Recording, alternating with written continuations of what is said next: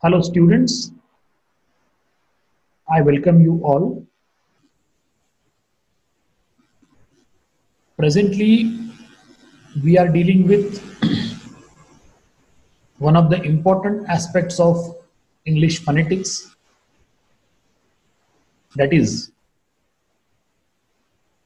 intonation. As you know very well,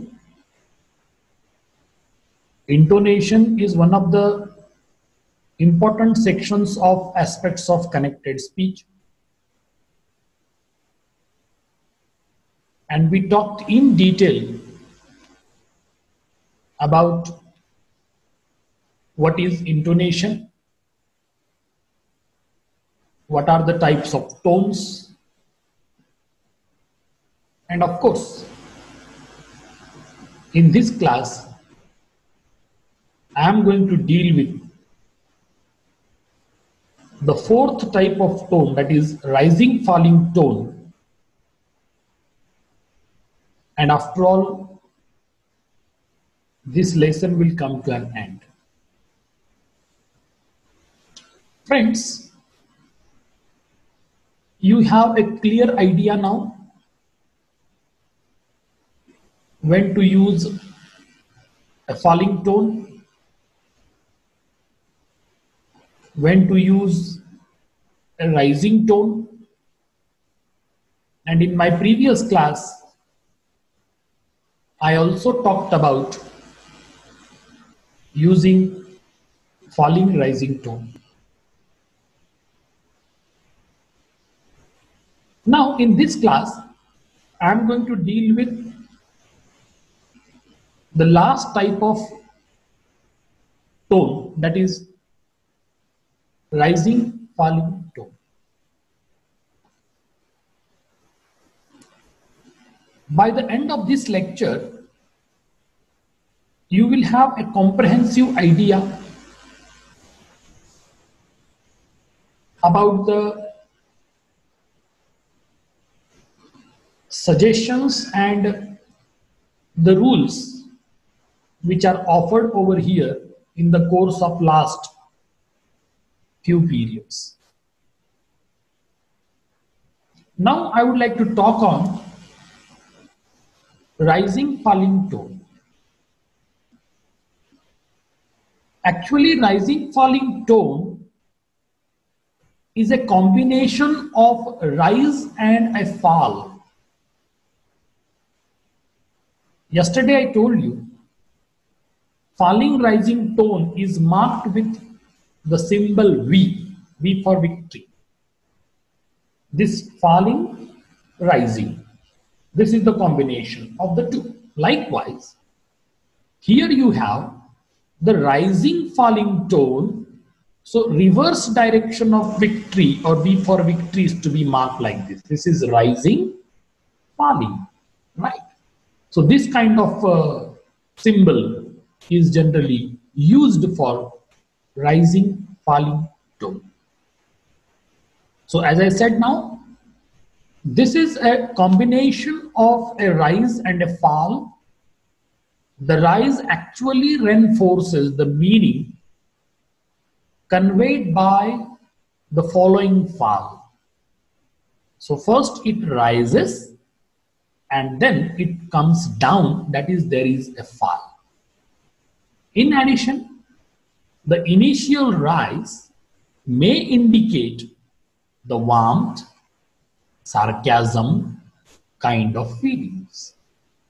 Now, let us notice the use of rising falling tone in the following utterances. So I will give you a few examples in this particular category so that you will understand better what exactly and how exactly the rising falling tone is to be used. The statement showing enthusiastic expressions and agreement. See here, while talking to the people, while living our life, there are several occasions that we become enthusiastic. And when we are enthusiastic, we make some expressions and agreements.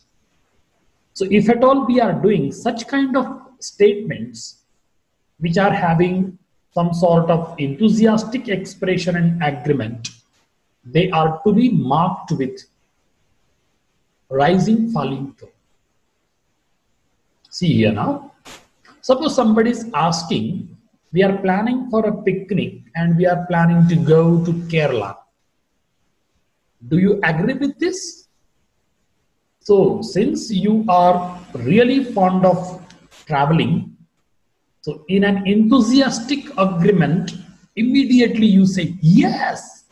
The moment you give the immediate response with a lot of excitement and agreement, then you say yes. The moment you say like this is to be marked with a rising, falling tone. Okay. Now you see here, there is another agreement in the following sentence. It was horrifying, you know. It was horrifying. So there will be either an agreement or disagreement from your end.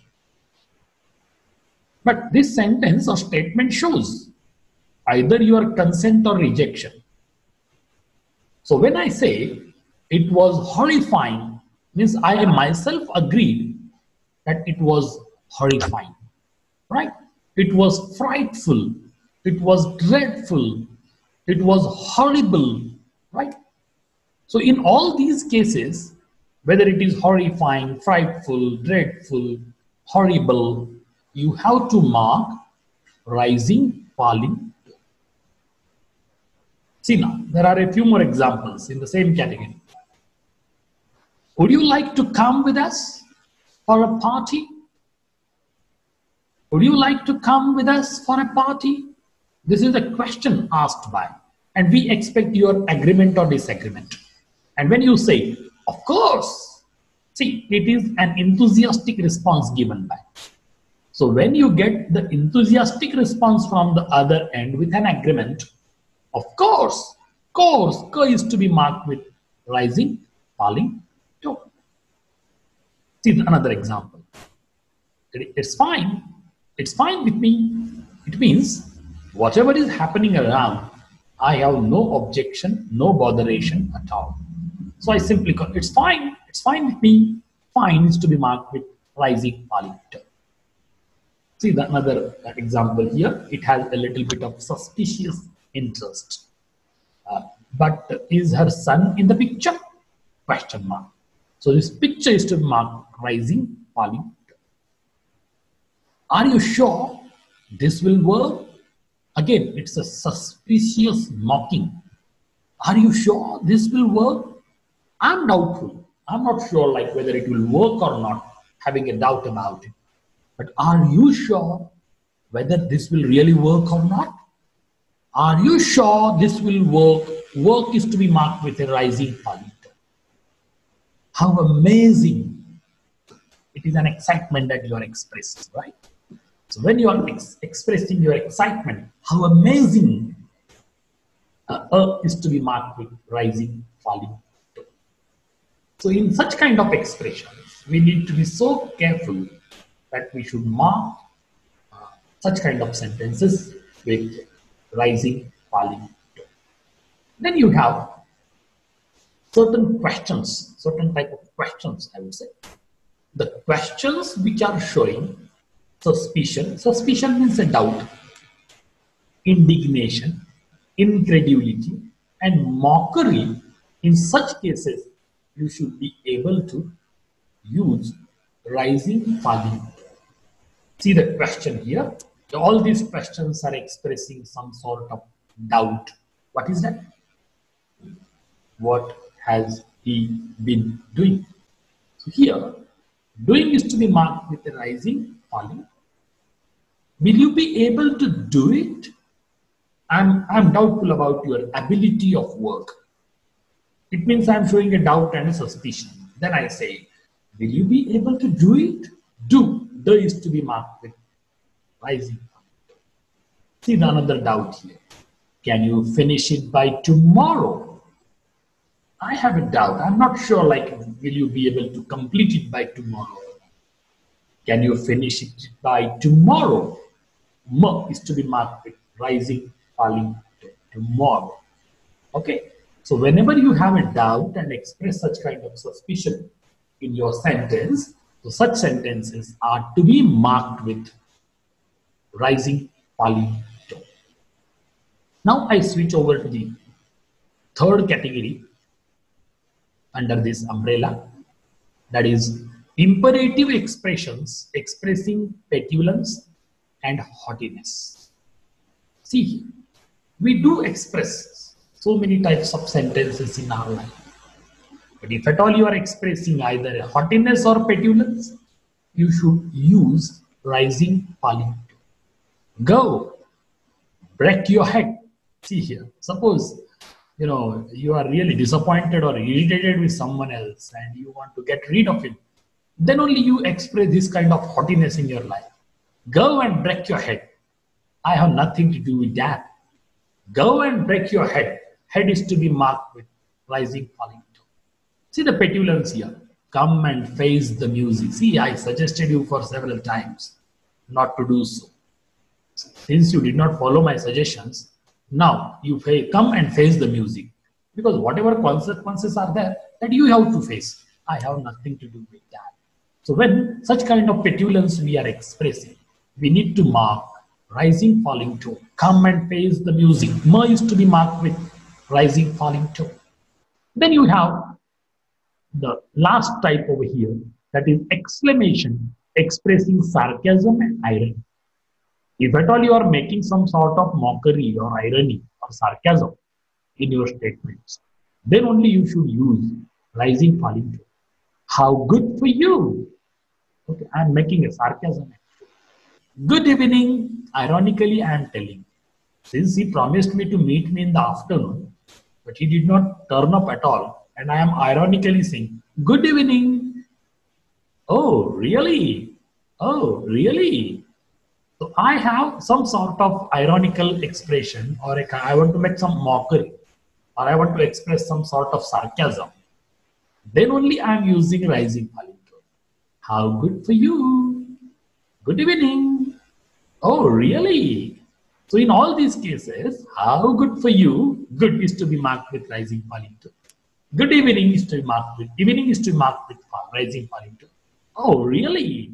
R is to be marked with rising, falling tone. So these are the various types of tones in English phonetics. Okay. So this was one of the very important, I would say, sections of English phonetics.